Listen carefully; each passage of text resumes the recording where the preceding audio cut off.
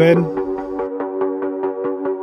As discussed and taking into account the fault code, I think we should inspect the connector T2OE in the engine bay.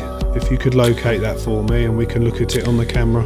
So it's the top of the bulkhead straight in front of you, and you'll have to look underneath the overhang there. That's the one, and that would be T2OE.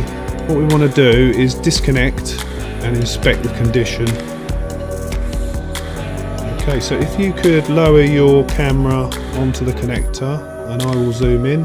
So I'm zooming in my field of vision here, and now as we can see, pin 1 looks as though it's not located properly in the connector housing. So I'm going to take a still image of that and inspect more closely, and now you can see upon zooming in on the connector that the pin 1 is actually in fact recessed. So I'm going to take a picture of that for my records, and then if you wouldn't mind checking the condition of the pin, make sure the fin on the edge of it is still intact.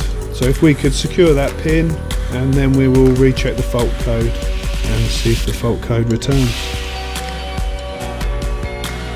You do the repair and then I'll come back to you.